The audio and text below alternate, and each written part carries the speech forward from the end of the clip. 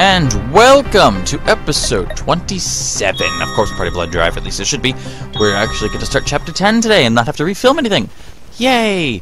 So Blood Drive, chapter 10, Reparations. Yay. I'm not sure what this chapter's going to be about, but in the last episode anyway, Miss Coon absorbed Sachi, so I think she's out of the way. And now we're about to open a door and go in, and the Nirvana, whatever thing, should be in here, I think. Aiko and I had progressed through Heavenly Host, guided by the whims of the book, the school changing and shifting around us bit by bit. We were now faced with a peculiar marked door. Peculiar, I can't even say the word. Let me read it again. I can say this. I can normally say this. No, screw it. Peculiarly. Oh, fuck it. I don't care. Get tongue-tied. I'm recording a lot. Now we're outside? Why? It's way too quiet right now. Maybe I should take this opportunity to ask a few questions. Aiko, Miss Coon's your sister, right? That's right. We Heavenly Hill survivors really don't know her very well. Like, we have no memory of her. Even though she's your teacher? Yeah, so could you tell me a little more about Miss Coon? What kind of person is she, for example? She's pretty much perfect. Calling her a genius wouldn't even begin to describe her. She's basically the living personification of the ultimate human ideal. Ideal, huh? See, it all started when her book became a worldwide bestseller, and she was only 11 years old. But her successes weren't just in literature. She also excels at science, math, theater, business, economics, not to mention research, publication, and management. The widespread success of the PL Promotions Co. Inc. is all her doing. That only happened after she took over as CEO. My family, the Niwas, got rich beyond their wildest dreams through the royalties of her book sales. But it's also thanks to all that money that we've grown apart. My parents ensued raising us in favor of using my sister's money to travel the world, an excursion from which they still have yet to return. Oh, I had no idea. You do still love your sister though, right? She certainly seems to love me, but I despise her. For as long as I can remember, everything I've done with my life has been on the rails, generously donated by her. She's never even given me a chance to choose my own destiny. Well, that's depressing. Take a quick drink here, now that we're in a underwear shop, from what I can tell. I don't know why we're here. I don't want to be here. Let's go with it. Just go with it. Once we were, she and I were in a... Once, when she and I were out at a shopping mall, looking to buy new underwear, I was right. There was an incident while I was trying on a new bra. I like this one. I think I'll take it. She just stuck her head into the dressing room through the curtain. Oh my. And then, as if it weren't bad enough, she came right on in. Oh, no, come now. If you don't coordinate, your whole ensemble will be ruined. And don't try to tell me you're too young to concern yourself with such things. Age will pass you by and hold you down if you're not careful. You've heard the saying, right? That unpreparedness is one's greatest enemy? Well, this is your moment to show unpreparedness who's boss. Try this one.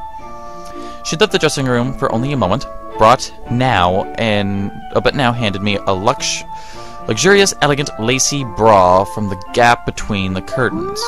This isn't... I complained, but I knew I'd eventually have to try it on anyway, so I just broke down and did it.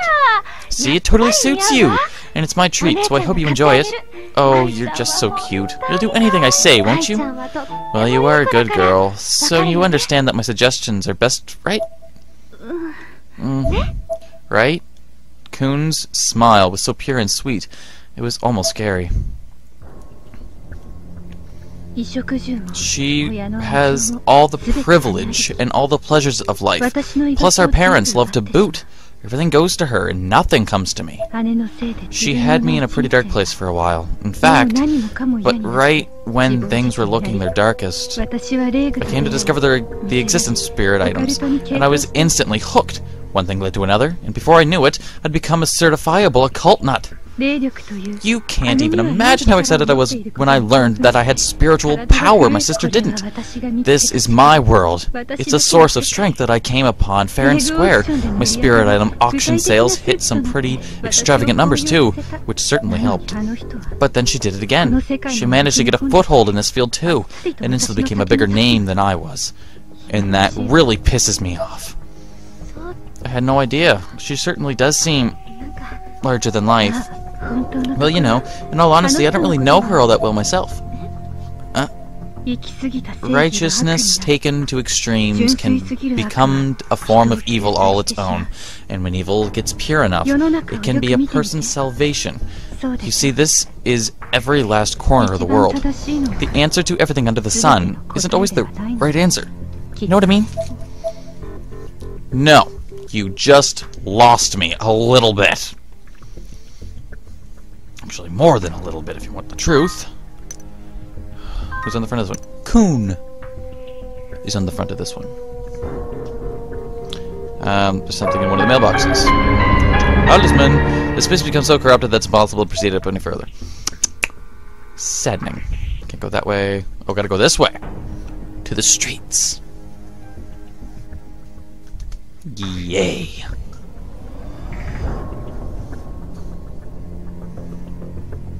And now, somehow, we just went from the streets back in here. There's an eyeball on the floor.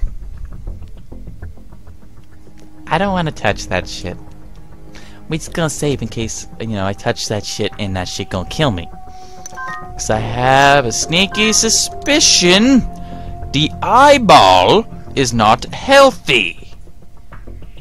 Well, it looks like we're gonna get a good... Oh, earthquake. We really gotta find that Nirvana. These tremors certainly are getting intense, aren't they? The school is probably starting to break down. Do you think it's the seventh pillar? It has awakened. I wish that book would stop talking to me. Who's there? That was the book, I think. So, it's the book. The Book of Shadows is talking. The Nirvana has awakened. The Nirvana? You mean the core? The souls of the witches? It can sense our approach. The pillar too reacts to the Nirvana. Whoa, whoa, whoa, whoa, whoa, whoa, whoa, whoa, whoa, whoa, whoa, whoa, whoa, whoa, whoa. That is the bastard that went insane earlier on. What's his name? I forget, it's like Takamine. It's something, and I seen him. I'm not crazy. I seen him. Son of a bitch. Can't even move a couple feet. The sound of a monstrous explosion rang out, accompanied by a violent quake that rocked the very foundation of the school. Okay, this earthquake had triggered an unfortunate side effect. We fell through the floor. Right? No? That happened in the first game. We're not gonna fall through more floors. Oh, the hole connecting to the underground passage had been completely sealed off. This meant the Mashida and the others would have no choice but to find another way out. Where are we? Which part of Heavenly Host is this? That's a very good question. Maybe it would be best if we stopped trying to put everything in context of the old Heavenly Host. Either way, the only choice we've got is to climb these stairs, so let's get moving. Oh, now I'm these guys. I wanna be Yoshiki. Actually, I wanna be Coon, because she's, you know, Jesus. I named digress with the corpse. Metaba's Tomi Suture. Yuki Fukasawa. Unknown, various parts of the body appear to have been eaten. Decent. Decent. No, I want to be Yoshiki. Oh, clippy clip, right? Talky talk. We'd managed to escape through the hole before it collapsed, and wend our way through numerous passages, finally arriving at the base of the enormous bell tower. Wait, like the base? As soon as we got there, however, there was another huge explosion. The whole school rocked beneath our feet. Because everything's falling apart, isn't it? Yuka's kind of on the ground. I was certain the class rep and Aiko must have felt these blasts as well, and could only hope beyond hope that they were both alright. Monstrous explosions continued to echo through the bell tower repeatedly, and violent tremors shook us again and again, seemingly without end. The hell? The seventh pillar. It's all right. It's a light? It's a light. The Sephiroth of knowledge was, indeed, lit up, spewing its disquieting green flames every which way. Green flames this time. Shinozaki. Let's go. I'll carry you, Naomi. Come on. Okay. Naomi looks like she'd be a bit heavy. I don't mean to sound rude, but she looks like she'd be a little bit heavy. Am I supposed to go up the stairs? Holy shit. If I have to go all the way up these fucking stairs and then turn back because I made a mistake. Okay. Hi, guy with the hammer from the games that's now dead. I keep forgetting his name. He was a poor soul, but also a very bastard soul, but not a bad... Well, I mean, he killed a lot of people. He kinda did for Sachiko, though. Kinda sweet. Awful. Twisted. Sick. But sweet. Yeah, I would definitely think she'd be a little bit heavy. He seems to be trucking like a warrior, though. I mean, I would too, but... Jesus. If you needed to. We did have to come over here. The spooky music's happening. Oh, about time you showed up. The Sephiroth of knowledge wasn't the only thing to be found at the top of the tower. There, waiting for us on the landing, was Magari Mitsuki, holding Satsuki Mizuhara by the neck. Oh! You! She... Okay, is she dead or is she okay? Is Satsuki dead times 2 now? Because I thought she died earlier. She let go of Satsuki, who tumbled to the ground like a ragdoll. Satsuki! She's alive, but only just. That's why I brought her along. Aiko and Ayumi have gone ahead to the core of the Nirvana. What? So Satsuki's not dead. This world doesn't exactly follow the rules of human logic and intellect. See, the Sephiroth of knowledge is reacting to the Nirvana's awakening. The school's only got another few minutes at best. If you don't want to get crushed, you should probably use your ever after stones and get the fuck out of here. What about you? Sachi broke mine. Magari flashed a bitter smile and showed off the rubble that was once a pair of ever after stones. She seemed almost proud of what she'd been through. Miss Kuhn then proceeded, produced her custom-made PL promotion stones, which had also seen better days. They were full of cracks, with a strange blue gas seeping out here and there. Same here, I'm afraid.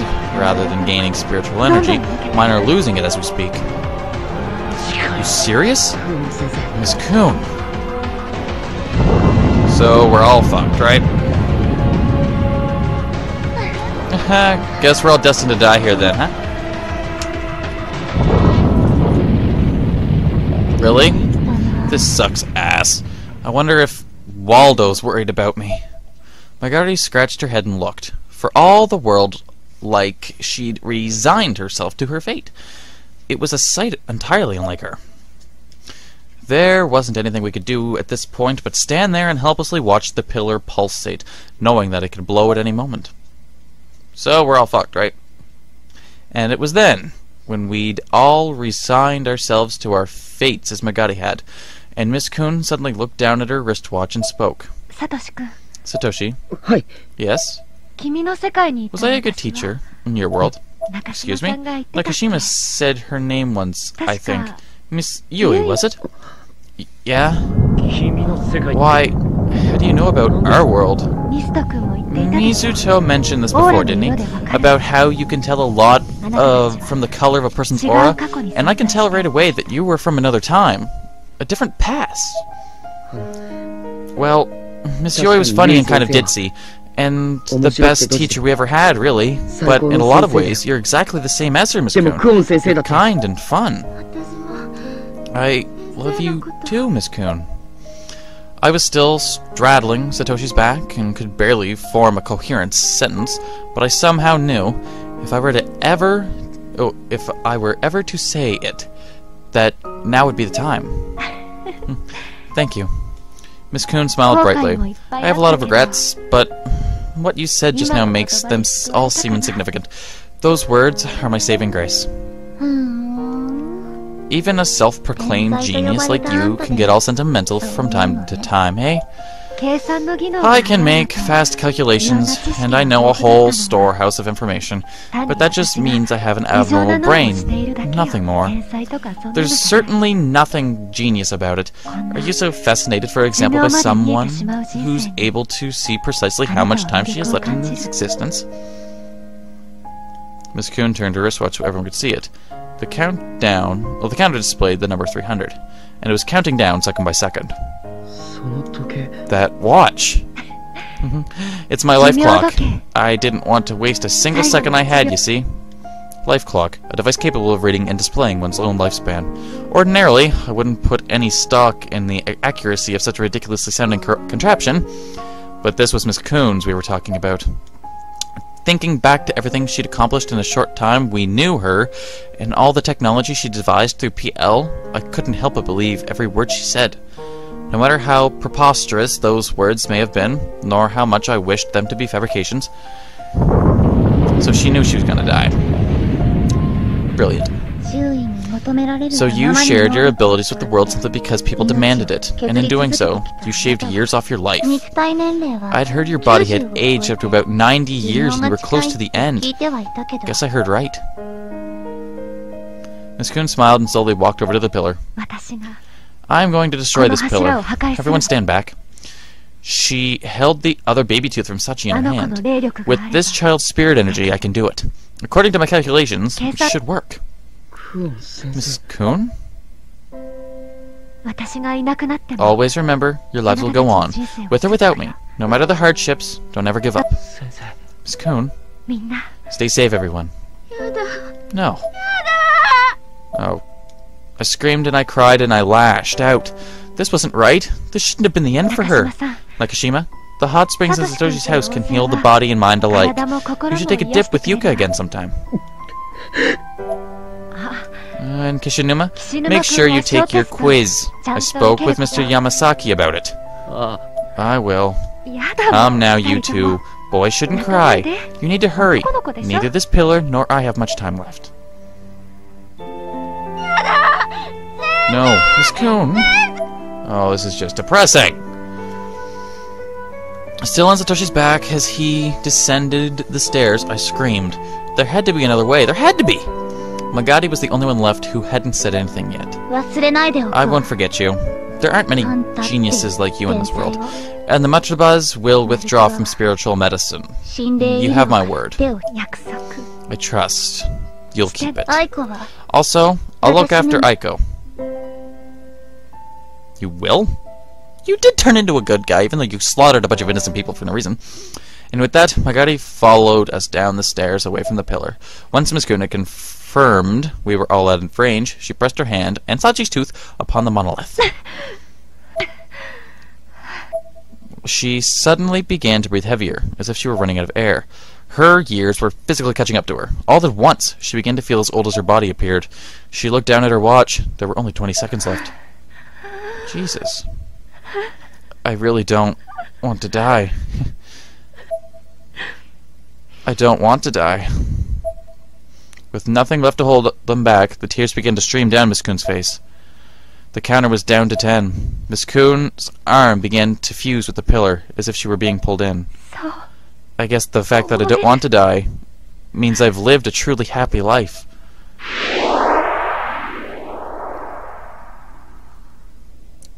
The upper portion of the bell tower lit up with a blinding flash and exploded with tremendous force. The entire school shook harder than ever. Each of us was blown clean off the stairs and knocked unconscious in the process. A piece of Heavenly Host blew out, leaving an enormous crater in its wake. Do you know how depressing that is? A dimension of empty expanse, bright and white. A world without a single sound. There I stood, dumbfounded. I couldn't speak. Where am I? Is what I wanted to say. Satoshi. Miss Kuhn? It's like a miracle that I'm able to see you here.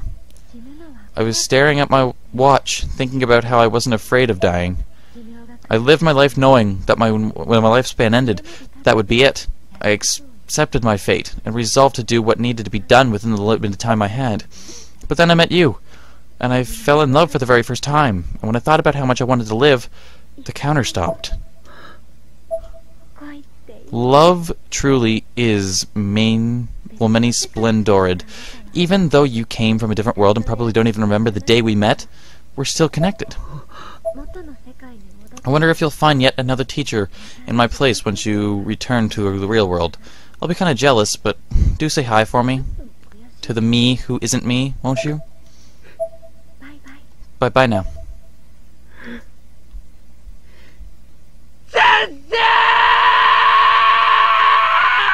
You broke through.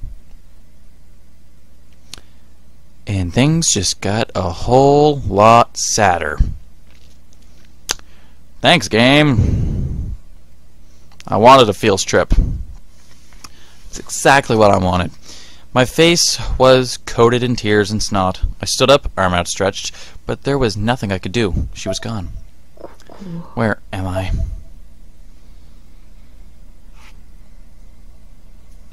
The feels.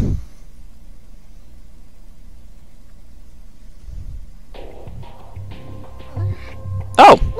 We're still on the ground. Decent. Are you okay, Yumi? Yeah, but the earthquake was incredible. Come on, we have to hurry. But I'm just going to end the episode here for today, so please comment, like, subscribe, tell me what you thought of the episode, and in the next one, maybe we'll see if we can fix some of this bullshit that's happening. Take care till then, guys. Bye-bye.